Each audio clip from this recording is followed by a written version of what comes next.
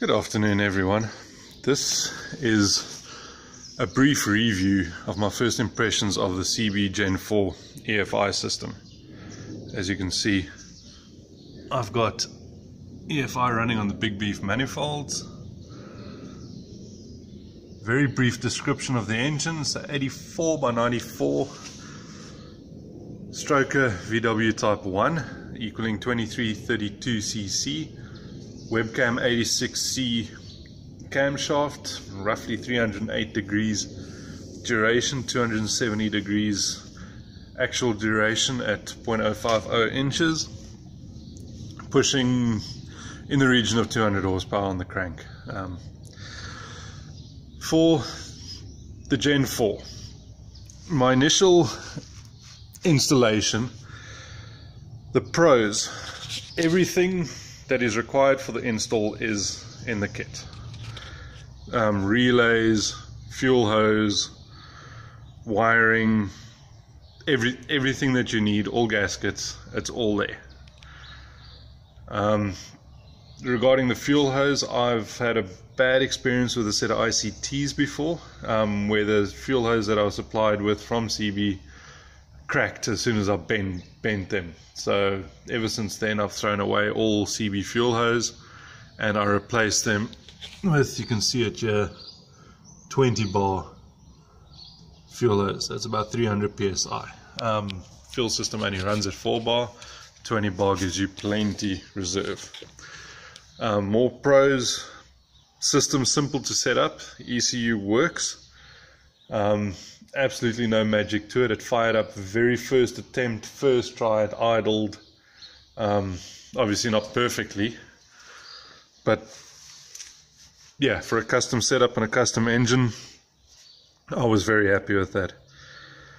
The auto meter tachometer works perfectly. There's absolutely nothing to worry about with that.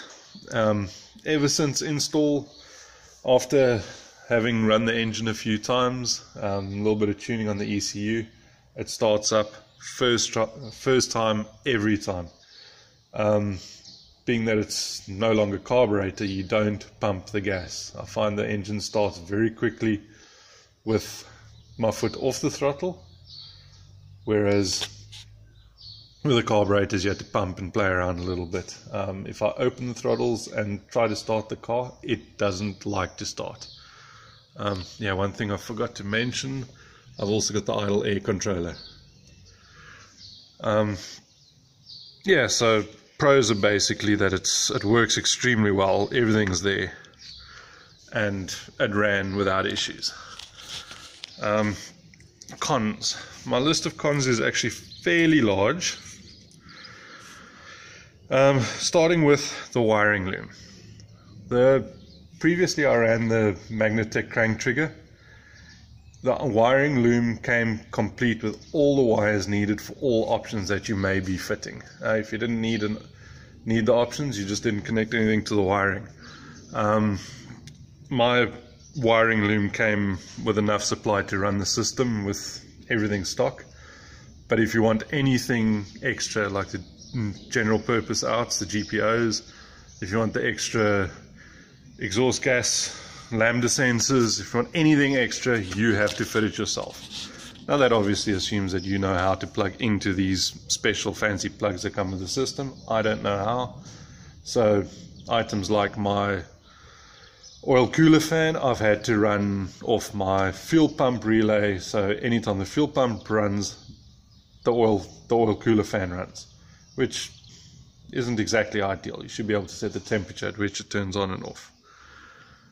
Throttle bodies, another con I would say for the throttle bodies. 48mm throttle bodies. A 40mm throttle body is good enough for 200 horsepower. 48mm is just ridiculous for a street engine. And granted, the car drives extremely nicely, but it would have been nicer with 42s or 44s.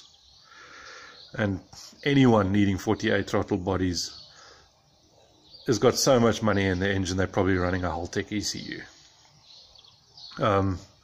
As you can see, I don't use the CB hex bar linkage purely because I can get it to synchronize well, but I can never get it to return to zero properly without added springs and added faffing, and it just doesn't fit as well as it should.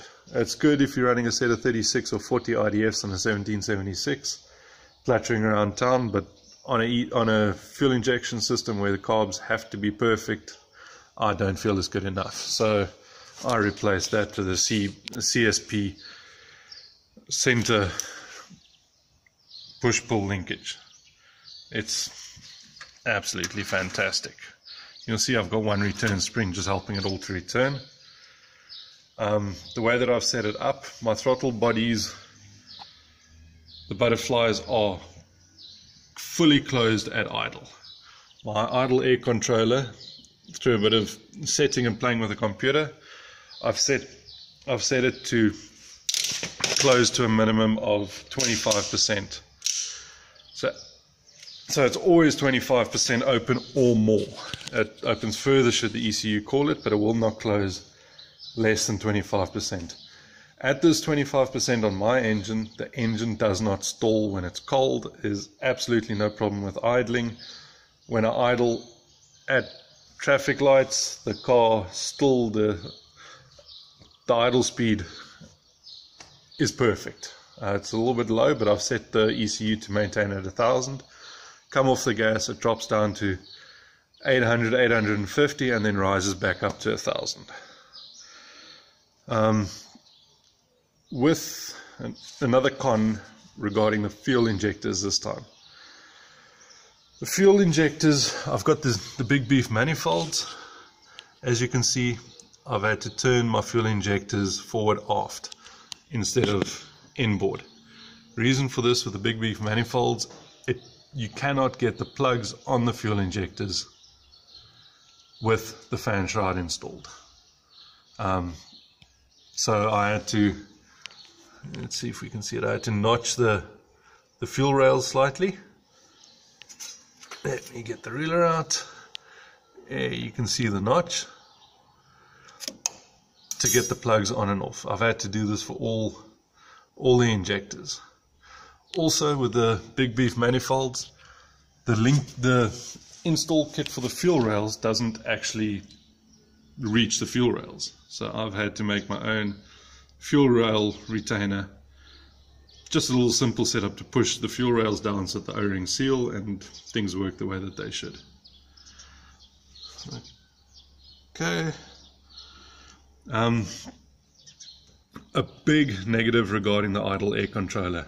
It came with fairly small lines, hoses. I cannot remember what size, it's probably about 1/8 inch. I could not get enough air through those to get the car to idle on the idle air controller. I've since opened it up to 1/2 inch. You can see the one line running to there, 1/2 inch hose onto each, from the idle air controller into each throttle body. I've opened up the size of the ports in the, or at least the size of the fittings on the idle air controller as well as on the throttle bodies. Ever since doing that, my idle has been stable and I've been able to actually set the idle air controller so it doesn't stall. Again, regarding the instructions for the idle air controller as well as vacuum, you've got manifold air pressure map which is fed back into the ECU. The instructions tell you to put the map hoses onto the idle air controller. In my opinion, all that this does is it reads the pressure in the idle air controller, not in the manifolds.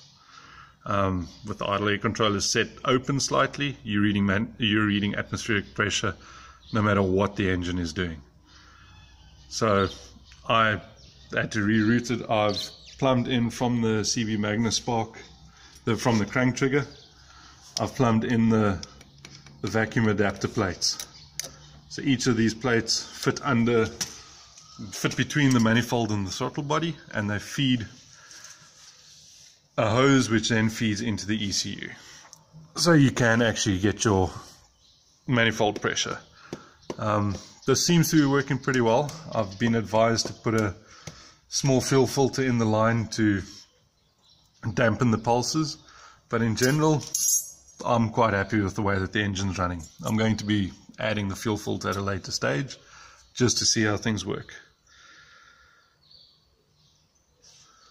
And yeah, that's about it. As far as programming goes, I'm going to do that on a separate video, but in general I am very happy with the system. One little small note to make, possibly, your fuel pressure sensor.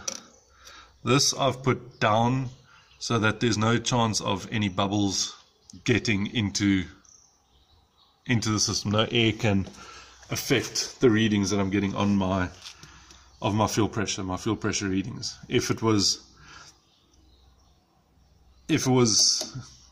up here, there's a chance, if there's no flow through the line, there you could end up with bubbles, air on your sensor and give you false readings. The way that I've run it now, fuel comes in from the 1-2 side, displaces the air, goes up, displaces air right through the hose, through here, displaces air up all the way to the fuel pressure regulator, and then displaces the air out and back to the fuel tank. Alright guys, thanks for watching. Feel free to ask any questions, and if I can, I will answer them. Cheers.